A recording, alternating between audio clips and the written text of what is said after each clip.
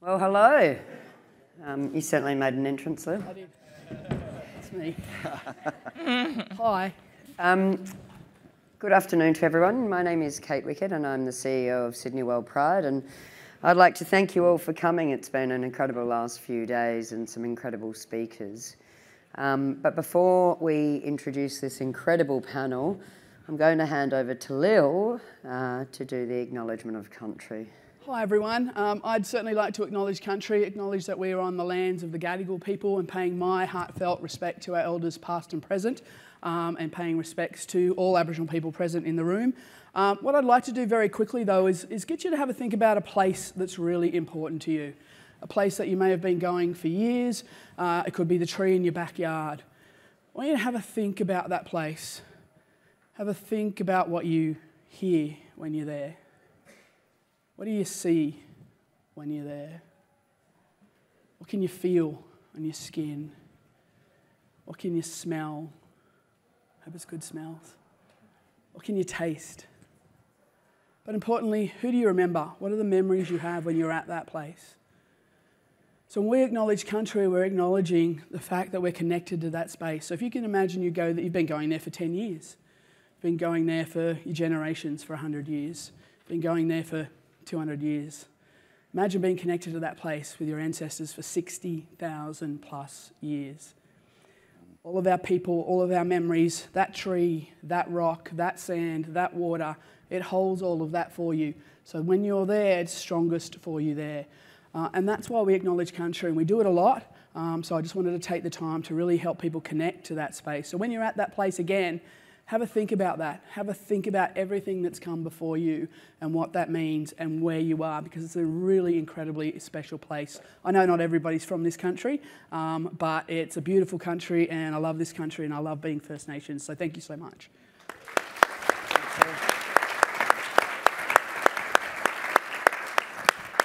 Thanks for that, Lil, and perfect segue to introduce you. Everyone, this is Liz Gordon, pronouns she, her. Lil Gordon, Lil. First Assistant... Liz was another life. No. Yeah.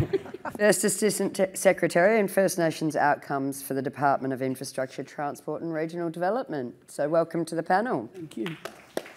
Sitting next to Lil is Ryan Phillips. Ryan Phillips, pronouns are he, him, and Ryan Phillips is the Dep Sec at the Victorian Department of Justice and Community Safety, and is also a director, or a board director for Equality Australia. So welcome, Ryan.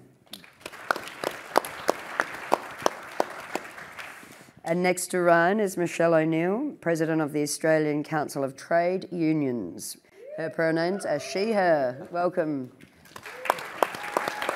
You got some fans in the audience, I love it. And finally, but never last, Todd Sears is the CEO of Out Leadership. Welcome, Todd. Thanks, Kate.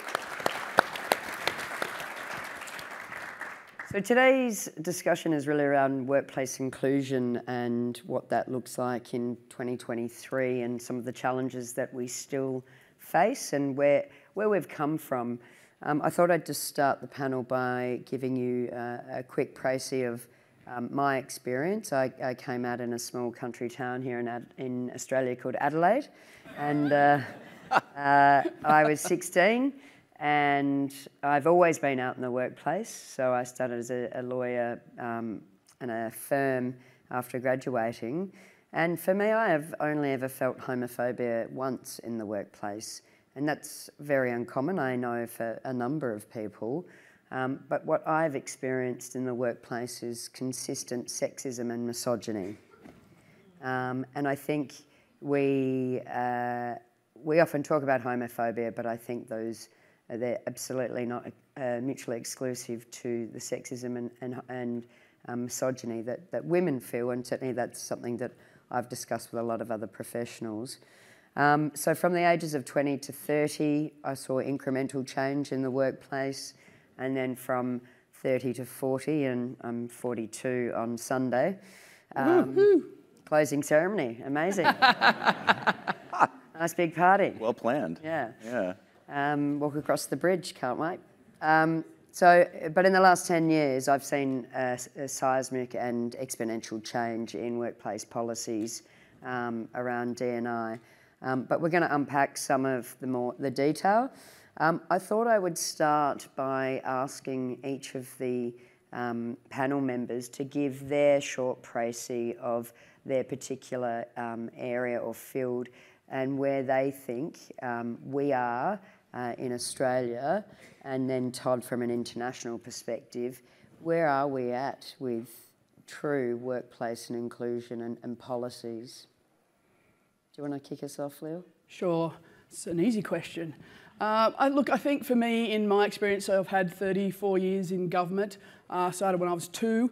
So, you know, I guess for me it's hard from an intersectionality point of view, so I can't probably call out what's necessarily been homophobic, maybe what's been racism, what's been sexism. I kind of feel like sometimes it's all wrapped up in one, and I have to sit there sometimes and think, you know, which is the bit that they didn't like the most out of me at a particular time. So I think I have seen change over time, but pockets of change, and a lot of that's depended on the leadership at the time, depending on where I've worked and what that's looked like.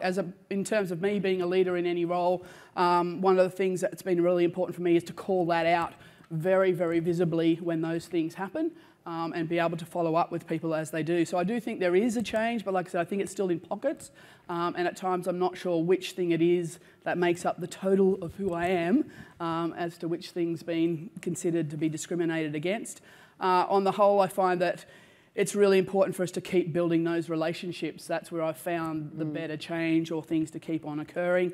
Having great leaders, there's one sitting in front here, won't mention her name too much, who are visible in the space and willing to continue to be who they are at any one time. So when I rock up as the total package, and I'm incredibly proud of that. And I think that helps others be that, and helps others not challenge it so much for those who aren't in leadership roles. Yeah, great. I think I'll come back to leadership because it's a topic that I want to talk about in length. Now, Ryan, you're based in Victoria and you're a Deputy Secretary. So for those who aren't familiar with our hierarchical government system, Deputy Secretary is a very senior position within the government. So, Ryan, what's it looking like in Victoria? So I think Victoria is a very progressive state, and I think we've had a progressive government in place now for a considerable period of time, and the effects of that are well and truly being felt in our public sector workforces. And I personally, as a trans person, have seen the experience that I have had in the workplace and the level of comfort I've had being out transform over the 15 years I've been in the VPS. So personally, the leadership, whether that's political but also executive level leadership, is absolutely critical to the employee experience.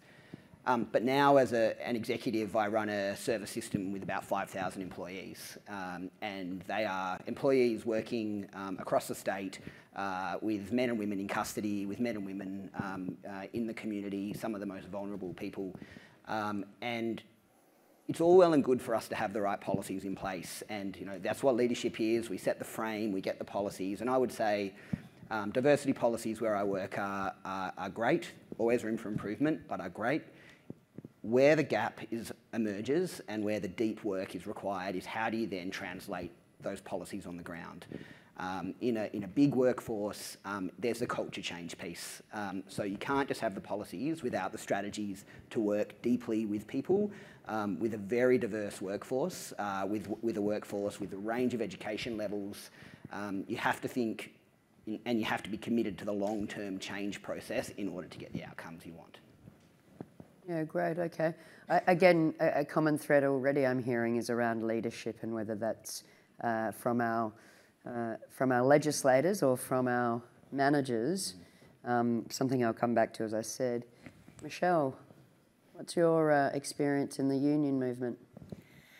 Thanks, Kate, and I just want to acknowledge the Gadigal people as well and pay my respects to elders past and present, always was and always will be, and the Australian Union Movement's really proud to be part of supporting the Yes campaign this year. And our movement's got a really long and proud history of fighting for rights for LGBTIQA+ workers, and there's many stories to tell, but I just want to touch on the fact that on Saturday night at Mardi Gras we had Proud of Place on the back of our float, Jeremy Fisher, and 50 years ago this year Jeremy was a student, a gay activist, a student at Macquarie Uni, and he got evicted from his college because of his activism and because of his sexuality. And it was the construction union at the time, the BLF, that put what we think is the very first industrial action in support of queer rights when they went on strike to get Jeremy reinstated back into that college, what became to be known as the Pink Bands. And of course, many of unionists were involved in the very first Mardi Gras. But really, what matters for us as unionists is that, you know, rainbows are great, but we fight for rights. And the history of union activism is one which is, you've got to make the structural change, because it's not just about attitudes and culture, it's about what power you have in a workplace.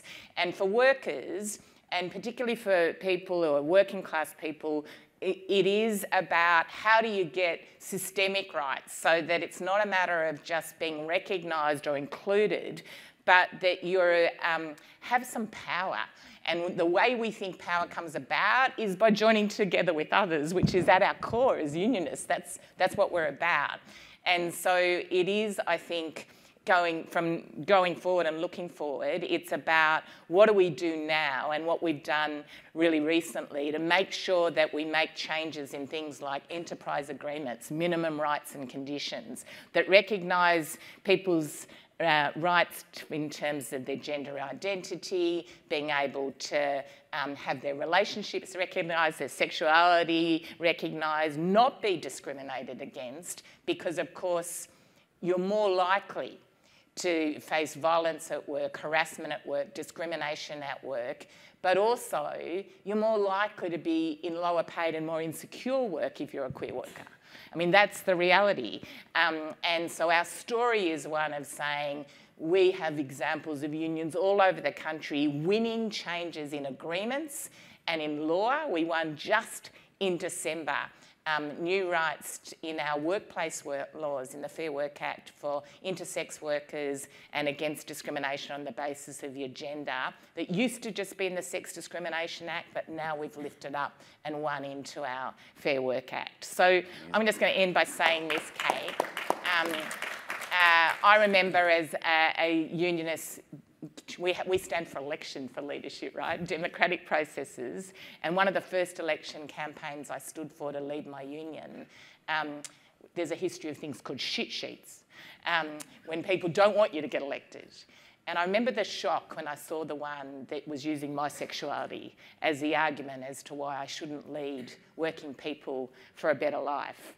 And that was a long time ago, but it still hurts to this day that somehow was the argument, that we as leaders of our movement, back to your leadership question, somehow our sexuality, how we identify, is the basis of people not thinking that we are as good or as have rights. So we fight every day against that. Yeah, great, thank you. I think that's a kind of perfect segue, hearing from two people in the government and then a union. And Todd, you are based in America typically when you're not travelling. Some days, that's where my dog is. Yeah. And you have, you're a recovering stockbroker. Recovering banker, I'd like to say, yes. So for those who don't know, Todd, do you want to just quickly have a short talk about what it is you do and what your corporate lens is, because you do deal with the higher end of business in terms of corporates. So what are the corporates doing to include and be more representative and protective of our community? Before I do that, can we all thank Kate for the amazing job she has done on this entire conference?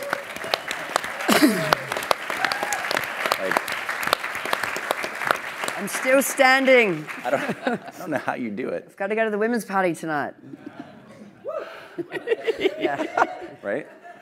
Well, thank you, and I really appreciate being included in this conference. It's been truly amazing. I think this is my 21st event in the last 9 days, including out leadership events and WorldPride, so We had 45 CEOs last night at the Park Hyatt to talk about LGBT rights, which is the first time that's ever happened in history, I think. So it's been a pretty full-on time.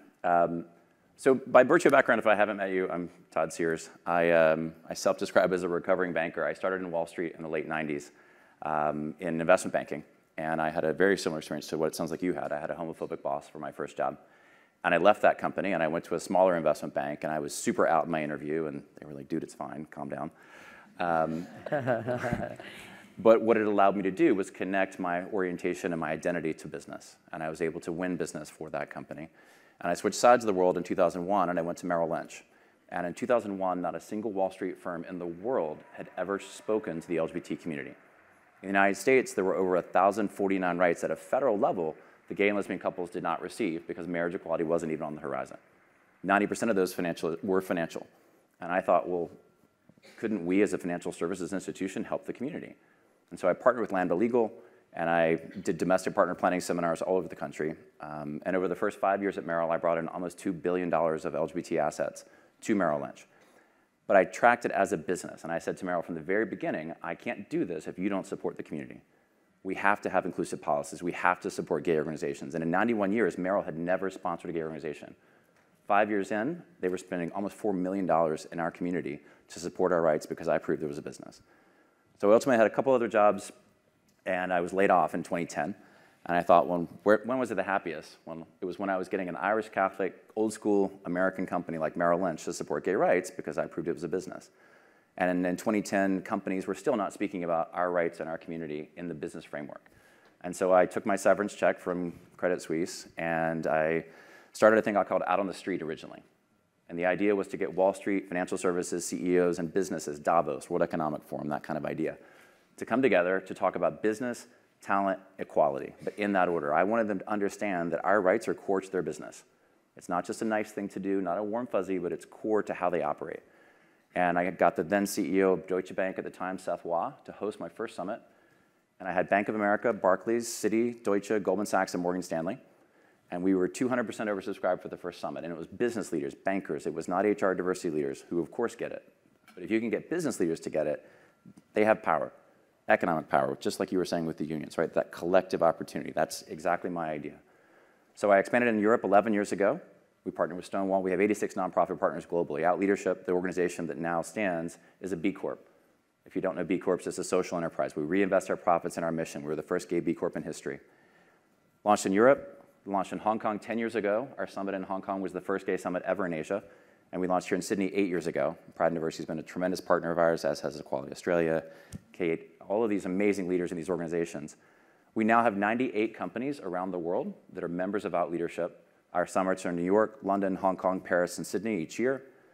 We built talent initiatives as well for young LGBTQ leaders because I thought, all right, we've got CEOs and business leaders. What is there for the next generation of talent? So my Out Next program has 10,000 young leaders globally. We have an Out Women program, which Kate's been a part of, and a lot of other folks. They kindly call me their lesbro, which I appreciate. And then a board program, because LGBTQ people are still not represented at the corporate board level. So I started Quorum 8 years ago to change board policies. We were able to get the NASDAQ in the United States to amend their board diversity guidelines. We helped them with their SEC filing. So all 5,600 companies on the NASDAQ actually have a board diversity requirement that is now LGBTQ inclusive because of Out Leadership's data. We're doing the same thing in London with the London Stock Exchange. And by the way, their CEO, Julia Haggett, is a gay woman. Pretty cool. First woman in 330 years at the London Stock Exchange, and she's gay. And we're trying to do the same thing here. The ASX, only 7 companies out of the ASX 200 have inclusive board diversity policies that include LGBT people. So that's my framework, the idea that business can drive change around the world. We've gotten so many leaders in companies to help with marriage equality here in Australia, in Ireland, Hong Kong, same-sex spousal benefits. But we are still illegal in 67 countries around the world. 67. Singapore just decriminalized in August, which is amazing. And I think that's because of the business community. 19% of Singapore's GDP is financial services. So if 19% of your GDP says that gay people shouldn't be illegal, shouldn't you listen? So that's our framework, and my goal is that all 67 of those countries, my companies understand how they can affect that change. We built tools and research and data and all that kind of good stuff. But that's the idea, is mobilizing as a corporate community globally to make sure that we're free and equal and then understood. Yeah, thank you, Todd. You raise an interesting point around the business case for change, and I recall going to a Goldman Sachs function actually about 15 years ago, where the very straight managing director stood up and said, we are going to have this policy because we want the best and brightest talent. And I think there's always two sides of looking at the same result, right? Lots of corporates will say we want the business case for change is a happier, healthier workforce, is a more productive workforce, and it hits the bottom line. But what if, and this is a question for you, Ryan, what happens when the corollary to that is, well, actually, your organisation is a government. You don't make profit. What's the impetus to change if it's not the bottom line and necessarily improving productivity, which it may do? Some people say you should do it because it's the right thing to do. So what's your perspective of that as a, particularly as a trans man? I'd say it's a values proposition. For the values are at the heart of the public service. We're there to serve the people of the nation, of the state, and we must reflect the people that we serve. So if we can't understand our client base, we're not going to get the right outcomes for the community. I know, my patch. As I said before, some of the most vulnerable people we know, LGBTI people, are at high risk of social exclusion. May end up in the criminal justice system, may not. But certainly the risk, if I can't provide inclusive services to the people they serve, that affects us all. So there is a strong business case, I think, both from a LGBTI diverse workforce, but then having the policies and systems in place for our clients as well. So there's two parts from a government perspective, I think. Yeah. And Lil, you're in the government as well. You spoke earlier about, and touching back on leadership, and you've pointed out Kate Foy in the front row there. What do you consider, and for you, what is good leadership, and how are your leaders ensuring that despite the fact that you've got policies in place, and let's face it, if your company doesn't have a policy, and my personal view is if your organisation doesn't have inclusive policies or procedures, which are, in my view, pretty base, what organisation are you working for? That's where we were talking about those policies 10 years ago. Now that most organisations do have policies, how do you see your leaders implementing or living the values that they espouse? Yeah, look, I think on the whole, I see it in a positive realm a lot. More recently than anything. My current secretary, Jim Betts, he's amazing in terms of how he lives and breathes the values every day. So he will challenge wherever something's not right. He will openly talk about policies that we have or inclusion in general. And I think when we talk workplace inclusion, it's really understanding what that is. I think we can say it, and we can say we've got a policy and we've got all these things, but what truly does it actually mean? And so leaders who can articulate that well is really a key to that and what that means for their particular organisation or their department. So, I often challenge the concept of workplace inclusion. It's, if I think of it as a dance floor, because, it is Mardi Gras, it's, yes, you can be invited there, but the music that's playing still isn't the music that you dance to. And so when does everyone else get to dance to your tune as well? So it's about people who can be able to sit with people who understand the other music that needs to be played and be willing to play it and have everyone else come along. And I think there are a number of leaders that I've had certainly that do that. And like I said, for me, it's important as all of those things and being an out and proud lesbian, out and proud wearing the dreadlocks and turning up as I am, that our people recognise that you're a willingness to do that too, and you do cop stuff as a result, but you're still going to show up. And one of the things for me that was one of the turning points for me, or one of those really special moments when I was finishing up at the head of Aboriginal Affairs. A staff member who I hadn't met yet, COVID because of, stood up and said, you know, I came here because Lil was the leader because she was willing, she's out there, she's being who she is, she's openly gay, you know, her leadership is really important, and I came here because I knew that I was going to be safe and I could be myself. And I think that's the part that's incredibly important in terms of being in leadership roles. You are modelling all of those behaviours, but it's important for our communities. I mean, having a job in public service, you know, you're on a good wicket, and it's economic prosperity. It's what you're doing that brings that for your family and for your community as well. So it's not just about being inclusive in the public service, it's all of those things that come with that job, as well as the values of serving our people. Yeah, great. Sounds really, it's about tone from the top, right? Absolutely. And the leaders set the tone, and it has to be more than rhetoric. And celebrated, you know. I think it's not just about a policy, it's really celebrating. Look at who we have as the people who are part of our department. It brings us every facet of community, which is going to make us be able to do our job better, surely. Yeah, sure. I just want to remind those in the audience that you can also submit questions. So I'm sure you're very familiar with Slido. Please feel free to send your questions in, should you have any, for our esteemed panellists. I'd like to go back to you, Michele, and ask, you know, you've got kind of a view of a lot of union activity, and you deal with and understand many, many different experiences within the union movement as they relate to workplace practices. What do you think some of the leadership qualities that you've seen have worked well, but also those which haven't worked well for really encouraging and bringing through diversity? Thanks, Kate. I suppose the first thing I'd say is that leadership's important, but it's not enough. So I love seeing diverse leaders, and you know, it gives you a boost, and it's powerful, and you know, it does bring about change. But if all you do is change the people at the top and who they are and how diverse they are, then you're not really driving the change that goes all the way through to every worker and every person in an organisation. So I think representation and organising matter more than leadership.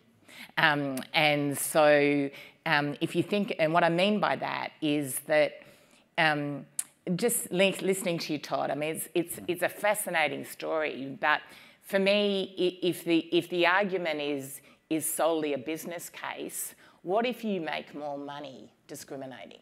You know, what if being anti-trans is going to make you a lot of money? It can't just be that the profit motive or the business case is the argument for change, because it doesn't always lead you to the right place. That's true. So the way to bring about fundamental change is to make sure you connect people and you bring about a groundswell of change in terms of people's opinions, and those opinions lead to change in procedures, policies, rights, laws, because you need more than goodwill. You need something to rely on when things go wrong, when it gets tough. You need to be able to call it out and know that if you're a casual and insecure worker, if you call out that you're being discriminated against because you're queer, they don't have to say, I'm sacking you for that right now. And we've got more and more workers in this country in insecure jobs. You're just gone. You just don't get the next shift or the next roster. Nobody ever says that's why. So unless we do something about changing the way we create jobs, what are the opportunities that people genuinely have to have secure, good quality jobs where they're fully recognised for what they do and who they are. And equality is so critical to that. And that's got to be at every single level, Kate.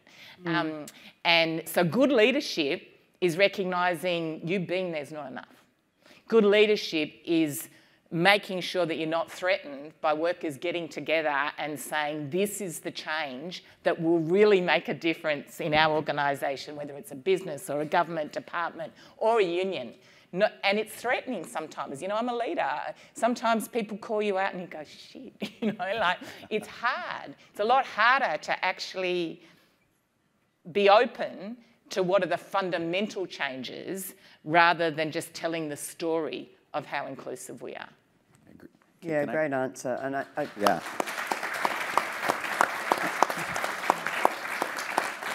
And I think that's exactly the point I was trying to make around the business case for change. It's the corollary, obviously, is, well, shouldn't we be doing that because it's the right thing to do, not necessarily to increase productivity? But of course, diversity in of itself increases the richness and diversity of thought. And I think a lot of the time we talk about diversity in respect of whether it be race or gender or sexuality, but we often forget about cognitive diversity, and I think that's something that I've always thought about when working in different places. Now, going back to you, Todd, what you obviously deal with a lot of the higher end corporates. What would you say to the smaller SMEs and the smaller kind of mums and dads and folks, kind of smaller businesses? Because you typically deal with the higher end. Yep. Actually, I want to pick up on what we were just talking about, if that's okay, and I'll weave that in. And there are a couple of questions here I think I can tie into. So when I started my business model 20 years ago, that was the only thing people would listen to, right? From our rights perspective, it was the bottom line opportunity. That world has changed dramatically. So I completely agree with you. It's not just about profit motive. But I actually think that in the future, so ESG strategies, most companies now have an ESG strategy. Environmental, social, and governance. And that's what I've been focusing on. That's part of our new 10-year ambition. We're trying to embed LGBT equality into ESG strategies because it's how companies have to do business. So the profit motive is everything. So it's talent, it's employees being able to mobilize and to unionize and to be able to have fair, safe wages. All of those pieces are what leaders expect of companies, right? If you think of Gen Z, they literally want to know what a company does for their environment and their social responsibility before they join a company. That's the profit motive. It's the talent. These companies will not be able to attract the next generation of talent, especially our community, if they're not doing the right things in these models. So I completely agree with you 100%. But when I started, they wouldn't listen to anything except for profit. Now that whole model has shifted because of so much work that so many people have done. So it is all intrinsic. And I think for small companies or big companies or any company, if you have 2 employees or 300,000 employees, you have to be sustainable. You have to treat your employees fairly. And that's not, by the way, I think I'd love to see us get away from even the diversity and inclusion terms. It's just humanity, right? We love to put people in boxes and LGBTQIA+. We make it hard for people sometimes. Our allies they can't keep up with all of our acronyms. And then they are afraid to say the wrong thing. And then they don't say anything, which is the absolute wrong thing. And the opportunity for us to think about even intersectionality, right? You mentioned, Lil, how you bring all the different pieces of you, but you're just Lil, right? And that you show up in different spaces. I don't know if I'm just Lil. You said you were the total package. The total package, right? I totally agree. I stand corrected. The total package.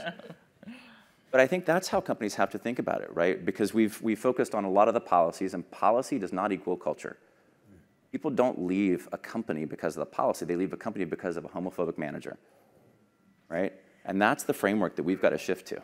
Yeah, okay, I think that really opens this is a question for each of you, but I think that's a really good segue into understanding what do you think some of the threats are to workplace inclusion. If it's not a homophobic person, what are they? Internal threats? Are they external threats? What's your view? I'll start with you, Lil. Look, I think the concept of unconscious bias is still there. And people will have that until they're able to have probably those deeper conversations with people. So one of the things that I find is trying to create space within an organisation for people to actually connect with each other and know each other on a different level and be able to think about their own unconscious bias in that. Why do I look at someone like that, or why does that frighten me so much if someone's from our community? What is it that really means that they can have those conversations, start to think about why I behave that way is one part of it. But I truly believe too, the other part is that you have to call it out. It has to be visible, and we have to know that people are going to be safe, and people need to know they're going to be safe because something's going to be challenged if it's not meeting the needs of the people of the organisation that they work in. You've got to be able to be safe in that. Yeah, great. Thank you. Ryan? Yeah, I'll probably take my answer in a bit of a different direction. Probably, I think the biggest threat is about the broad kind of macro conditions when we're talking about what's happening around the world. Coming out of a pandemic and the impact on people's economic status around the world.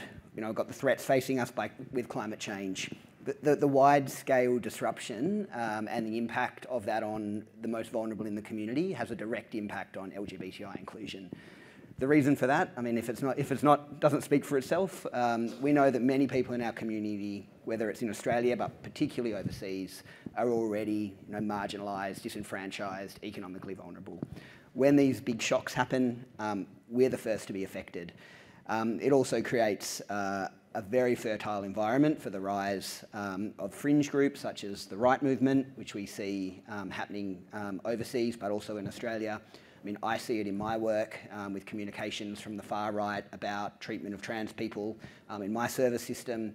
It is real, it's happening in Australia, and I think they are products of kind of broader economic and social conditions. So unless we're addressing the macro factors, we will continue to see inclusion threatened at a local level. Great. Michele, your thoughts? Yeah, I agree with what Ryan was just saying.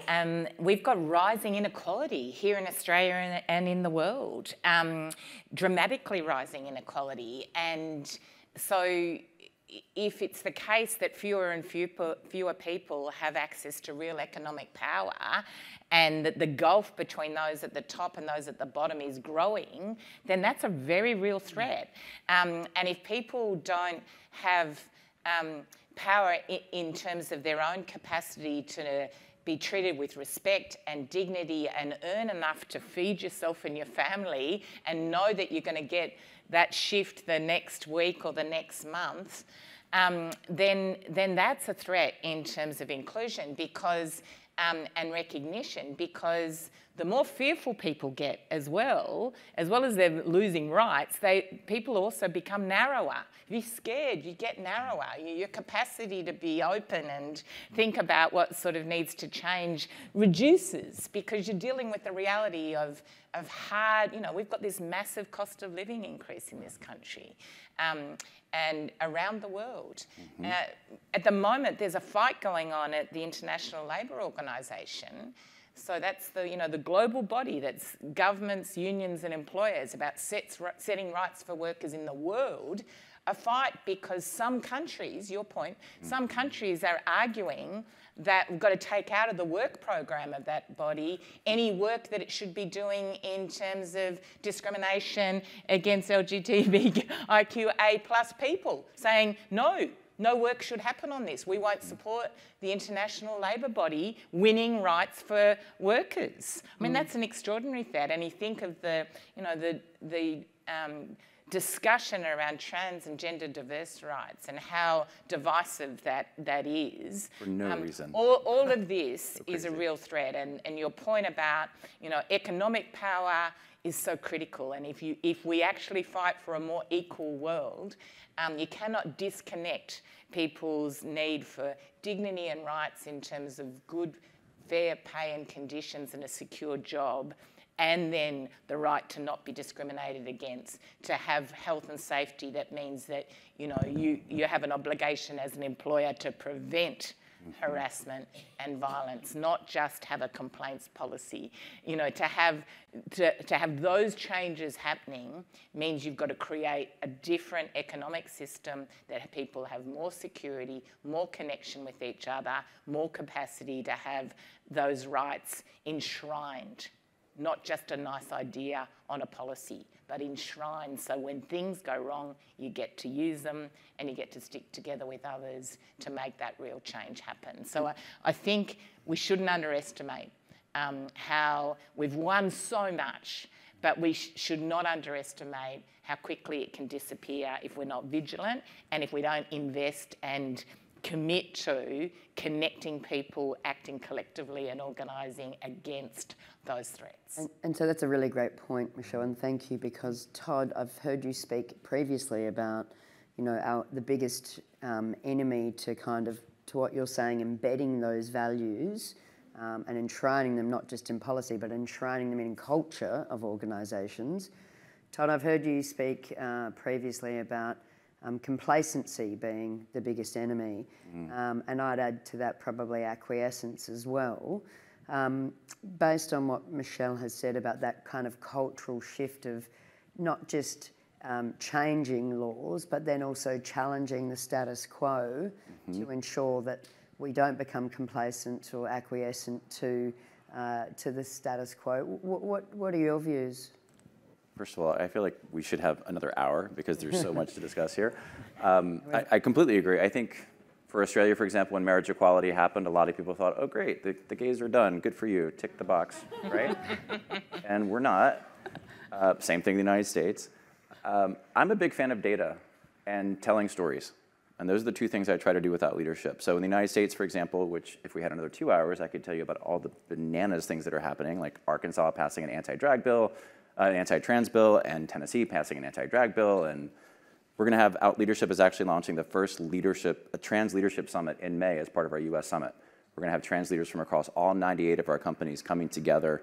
I'm going to invite the drag community, the trans community, and all of those leaders to really see what we can do from a legislative perspective and with all of our companies. So there's a lot going on that we still need to do.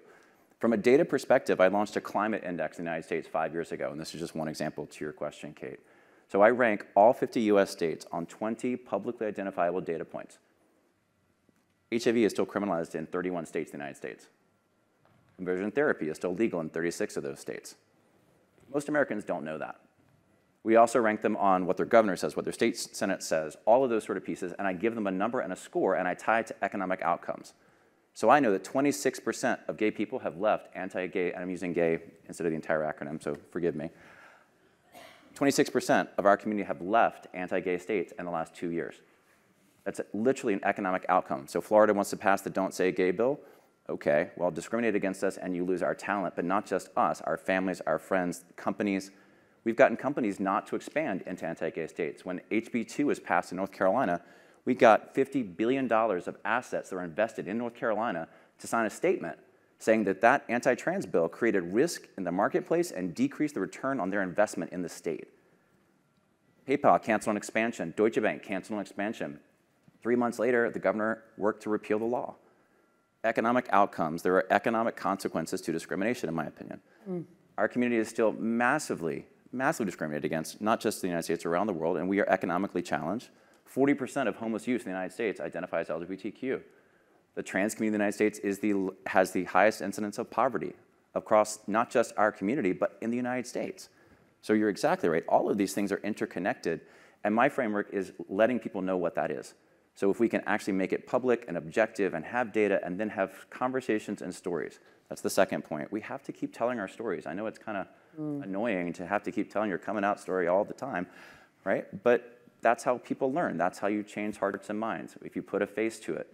People didn't understand trans people 20 years ago, and now people have gender nonconforming kids, and it's blown their minds, and that's how people change, right?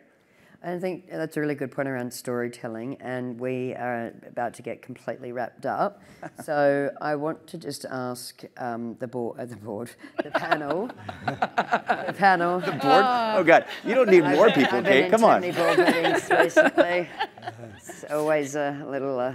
Anyway, I won't go there. You're almost there, Kate. You're almost there. You're almost there. I'd like to ask the panel, if you can, in 30 seconds, let the audience know what you think the one biggest, most impactful thing that we as a community and as employees can do to make it a better workplace for all. Ooh. Oh, you're looking at me. Let's go down the line. Oh, look, I'll be honest, I think it's keep showing up. I know it's hard, and it's hard, I think, every day. And I think just from my perspective, intersectionality and certainly what we're doing this year in Australia as far as the referendum will make it a tough year in many ways for our First Nations, which I want to recognise, and great to hear about supporting the Yes movement. Just disclaimer that these are the views of my own personal views, not the views of my department. In that, but for me, I think if you can keep turning up and being beside people, it's one of the biggest things that you can keep on doing, and having those conversations alongside people, particularly where you can just see the vulnerability and the pain and all of those things, is being beside people is incredibly important. Great, thanks, Lil. 30 seconds, Ryan. Sure. I would say in conversations, in meetings, it's creating space for voices that aren't otherwise heard. So being conscious who's in the room, why they may not have spoken, they may not want to speak, but actively working to create space for different perspectives, different voices. That's what being an ally is, I think, is how I'd see being an ally. So we should all be working to do that regardless of our own intersectional status. Right, thank you, Ryan. Michele? Join your union. Equality is and always will be union business at our core. Right on brand. Thank you, Michele. Well done. Todd, 30 seconds. I know it's hard. Oh my gosh, I still on the union thing. I love it. In that same vein, change the policies. If you work for a company, ask them if LGBTQ people are included at the board level. Very simply. We actually publish all the data. You can look it up on our website. We're included in all these other levels. There are so many structures around the world that have to change. Sodomy laws have to change. Board policies have to change. We still have so much work to do to change the structures of the world and the world being business to include us. And so that would be my ask. Great, thank you. I think a lot of food for thought. In Australia, we have a very kind of rich discussion around workplace inclusion. We obviously have Pride and Diversity, and then they have their Pride and Practice conference every year. Amazing. I'm quite interested to see the discussion going from how far are you on your journey of getting policies in place to what you said, Michele, about how do we embed and enshrine and change cultural norms within organisations as opposed to just policies. So policies set the framework, but people use the framework. So anyway, that was a wonderful insight from you all.